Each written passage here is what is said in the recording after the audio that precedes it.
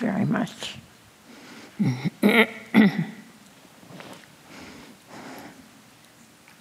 I am so happy that you could be with General Colin Powell, one of the great intellectual, moral, ethical, and military leaders of our country. And today we have another general with us, General Belinda Pinckney, U.S. Army retired, so we are well represented. In every speech I make, I say something I truly believe. Since the beginning of our country, there have been two institutions that have sustained the democracy. One of them is the United States Army, stretched but strong. The other is public education, and the house is on fire. Today,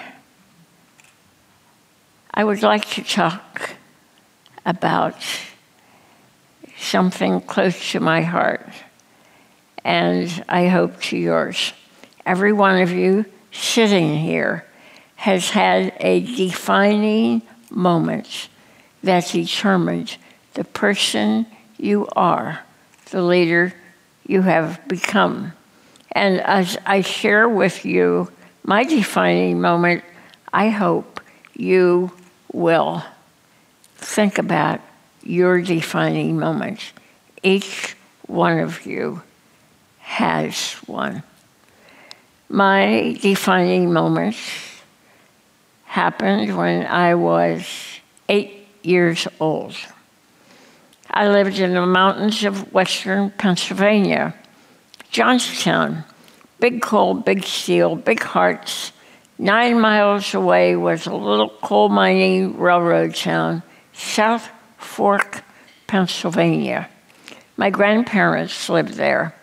My grandfather had a small men's clothing store, played the pipe organ in the Methodist church every Sunday, and was justice of the peace from the time he was 38 years old until he was 96, and he died in office.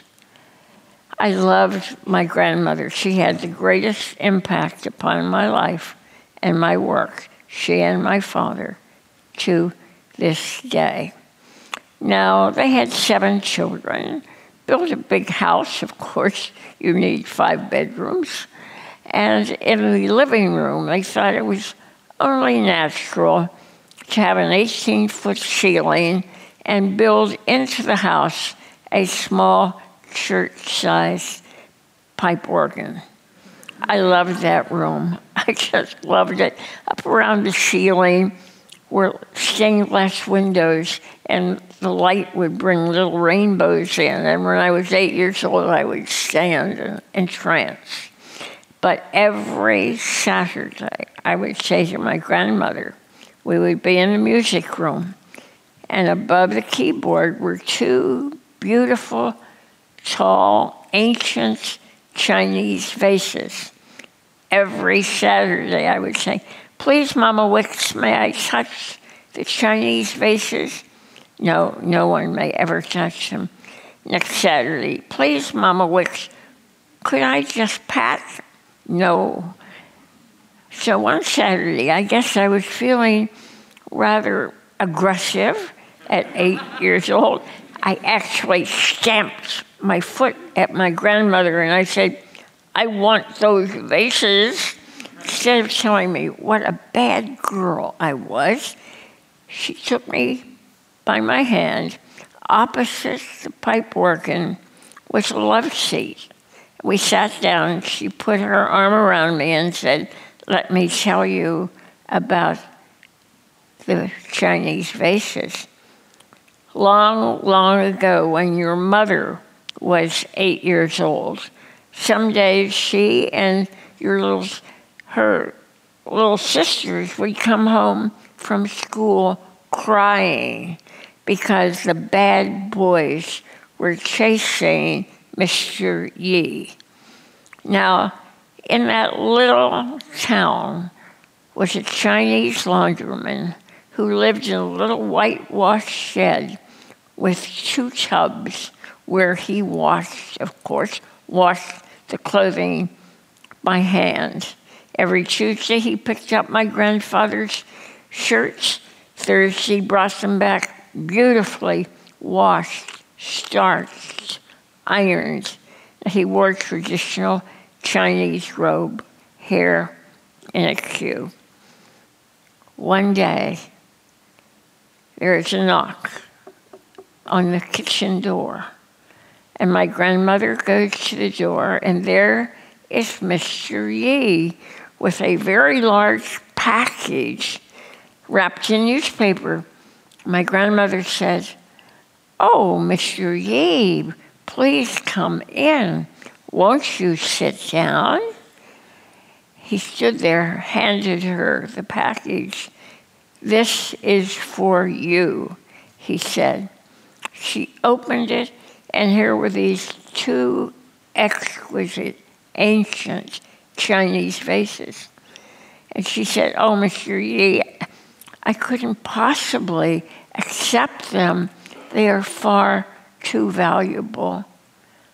"I want you to have them," he said. My grandmother said, "But Mr. Yi, why do you want me to have the vases?" He looked at her and said, "I am going back to China. I have been here 10 years. They will not let me bring my wife and my children, and I miss them too much, and I am going back to China. And the vases are all I brought with me, and I want you to have them." My grandmother looked at Mr. Yi and said, in her sweet, quiet way, "Mr. Yi, why do you want me to have the vases?" He looked at her. A tear came down his cheek. He said, "Mrs. Wicks, I have been in this town for 10 years, and you are the only person who ever called me Mr. Yi." I cried my heart out. My grandmother held me. I cried my heart out for Mr. Yi. And that was the defining moment of my life. Respect for all people.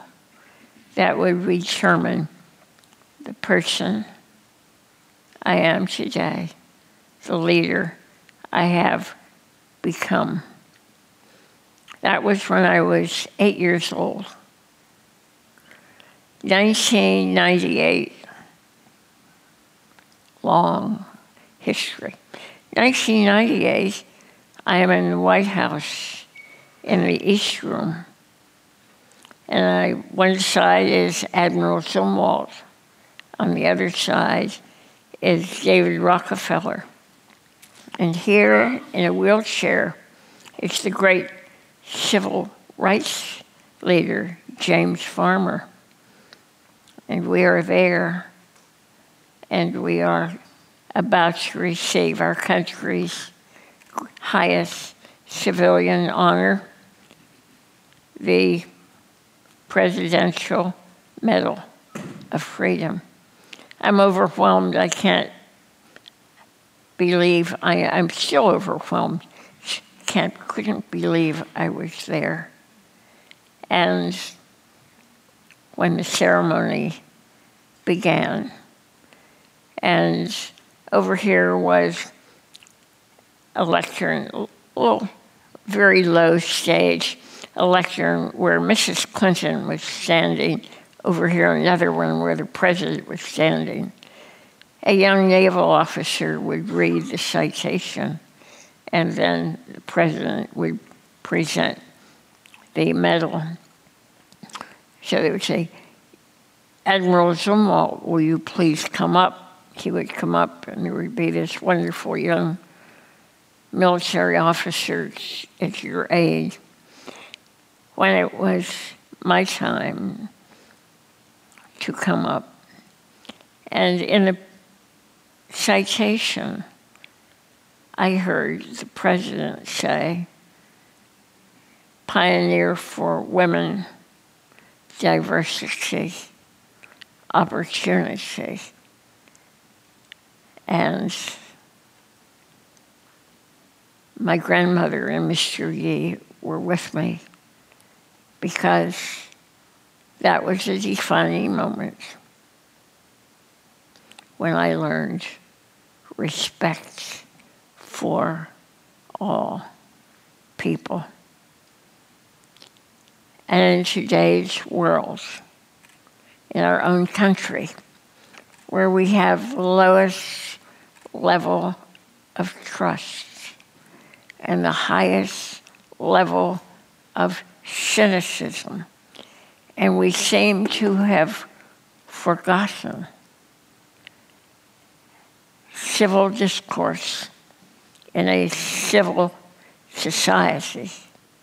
And you and your remarkable organization can take the lead. We can disagree with people. We do not use destructive language. When someone in my presence says something ugly about our president, I say, I beg your pardon. I am an American, and I love my country. And may I suggest, please, that you voice disagreement, if you choose, with our president's action, but you never use disparaging language about our president. Thank you very much for permitting me to be with you. It's been a great honor.